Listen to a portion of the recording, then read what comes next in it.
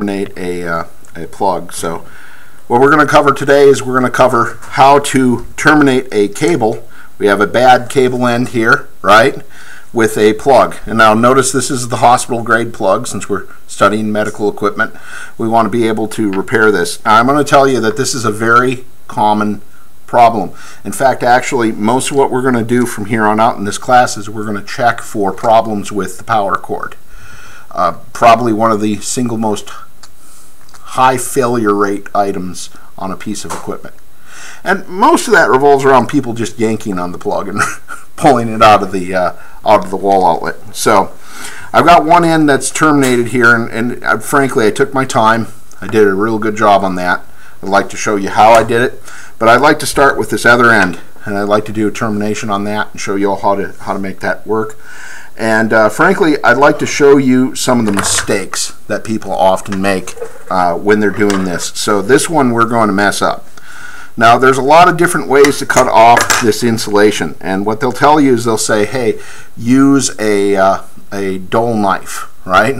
One of the things I found that really works very well is a decent sharp pair of scissors. It's just dull enough to where it doesn't tend to nick the wires underneath. So I'll be using that. What I like to do is I like to go over here. First thing we're going to do is we're going to have to peel back some of this insulation. I'm going to go back approximately 1.5 inches, right about there. And then what we're going to do is we're just going to go ahead and we're going to roll the insulation against the knife here and sort of cut a path all the way around the cord.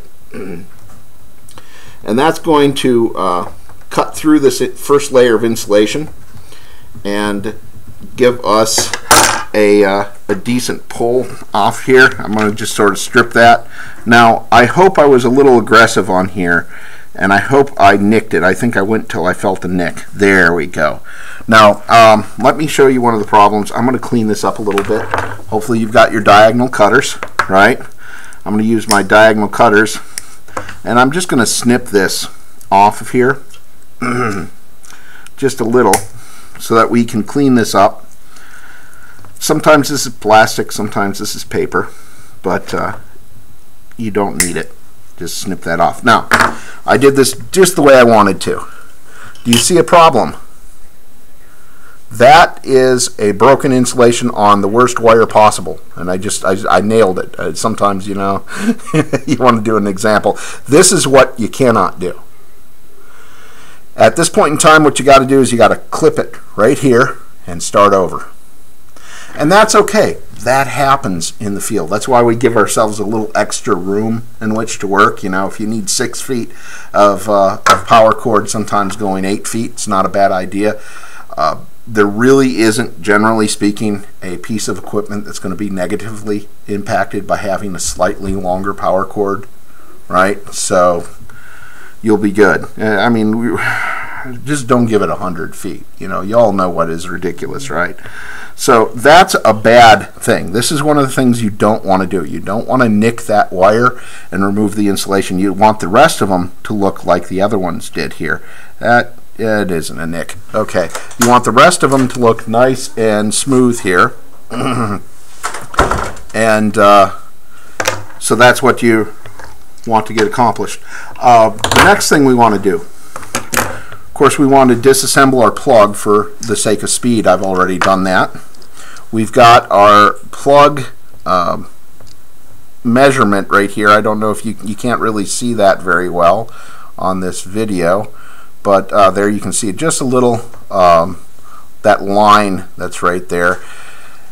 As I read it, it tells me that this portion from, let's see if I can get a point, from this point back needs to be insulation, and from this point forward, is the scissor in the way, from this point forward needs to be the wire. So if you look here, that's pretty much how I snipped this one, was in compliance with that, with the guide that's on the back of this plug. And I know in the video you can barely see it. So that's how long I'm going to cut these wires. Now I'm going to do this one wrong so that y'all can see this. Yes, Mark? You clip off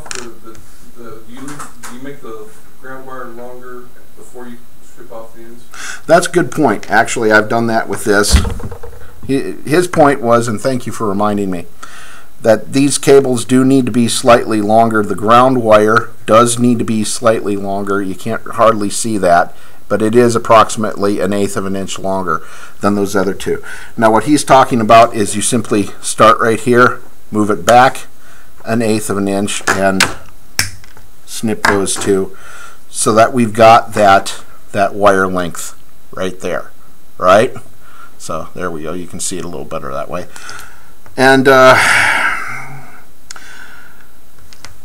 there are times in which you need to worry about perfect. That isn't necessarily one where you have to obsess about exactly 1/8 of an inch, but generally, yeah, that ground wire needs to be a little longer. So I'm going to measure this. I'm going to snip this here, and I'm going to take my wire strippers, and I'm just going to do this the wrong way. I'm going to strip that out, and I yanked on it, and I did that perfectly again. I can ruin things, let me tell you. Okay, so I don't know if you can see it here. I'll try and get it close to the camera. There are little hairs sticking up right there. The reason why there are little hairs sticking up is because I clipped a lot of the strands. See those strands? Most of those strands are actually in the cabling right here. And the reason why they're stuck in there, you can see that they're stuck in there, that little silvery bit, is because I used the wrong snips. And I deliberately used the wrong snips.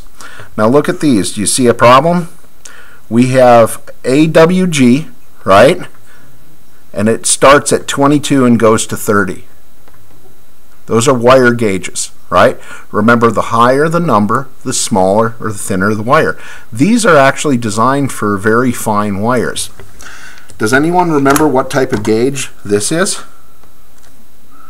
It's a 14 gauge, and if you want to, you can look on here and it should tell you, ooh, it's actually a 16 gauge. It says so. No, I had it right the first time. AWG, American wire gauge, right? 16 AWG. So these are definitely too small. So what I like to do is I like to use a wire gauge like this. See, and these things are literally flaking off, and I'm getting little bits, you can barely see them, little flecks of wire that are coming off. So what I like to do is, and I'm just going to match that up, get an approximate distance. What I like to do is I like to use a correct snip, and then I gently snip it, and I sort of go around in a circle, and sometimes it helps just sort of ring it. And take your time, you know? Don't be in a hurry, don't just rip it out. When it's done correctly, a properly stripped wire will just pull right out, and look at how much stranding I've got there in comparison to the black one now. I've got a lot of stranding there. Rather than spend all my time worried about stripping these, I went ahead and I stripped the other end, and we'll just switch over to that.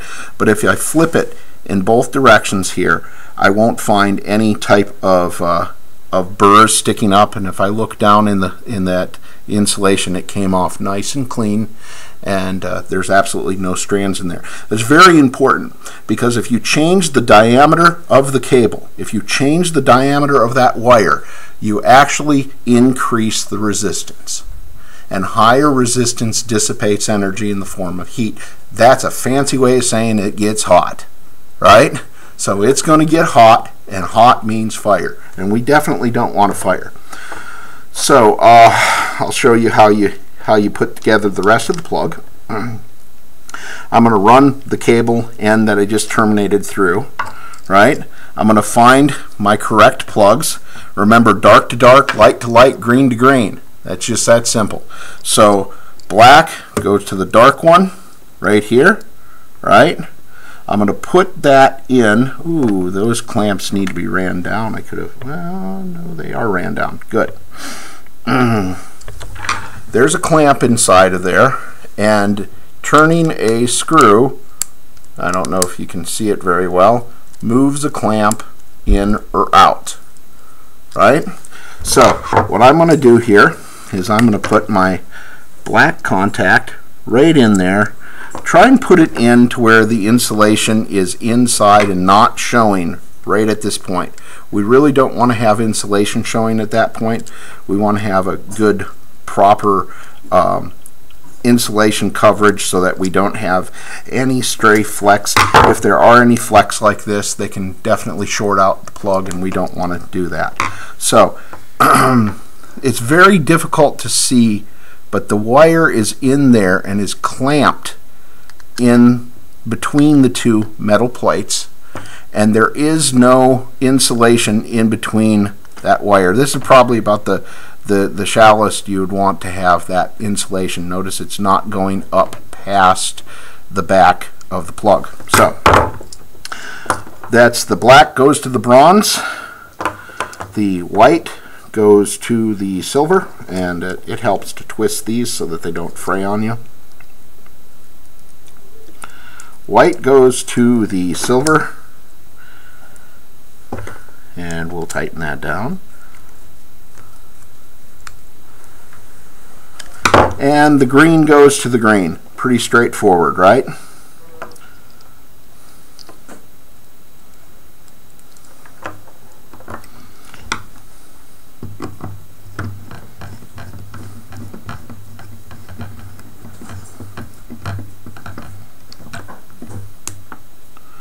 Okay, so that's connected. Now what you want to do here is you want to turn this till you find the little notch. There's a little notch right there at the green. I don't know if you can see that. There's a little notch right here on the plug. There, you can see it down there, right? I'm going to line that notch up right about where my green is here, and I'm going to put the plug together, right? Now, I'm going to go ahead and I'm going to tighten these at this point. I do have a couple sets of screwdrivers here as necessary, so I'll tighten this down.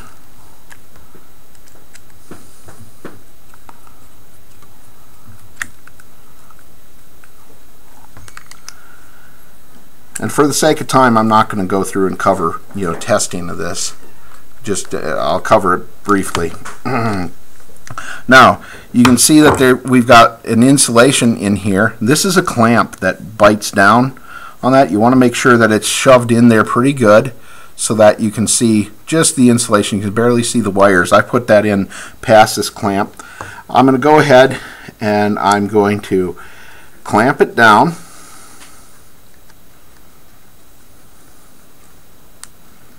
It feels pretty good.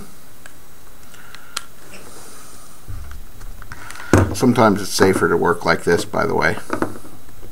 If you've ever had a smaller screwdriver stab you in the hand, it's because I was holding it the wrong way. Sometimes I catch myself doing that stuff, But there you can see in the back how it's clamped in and it's holding that insulation, and if you were to pull on it, this will definitely not come loose. So there you go. There's a properly terminated plug.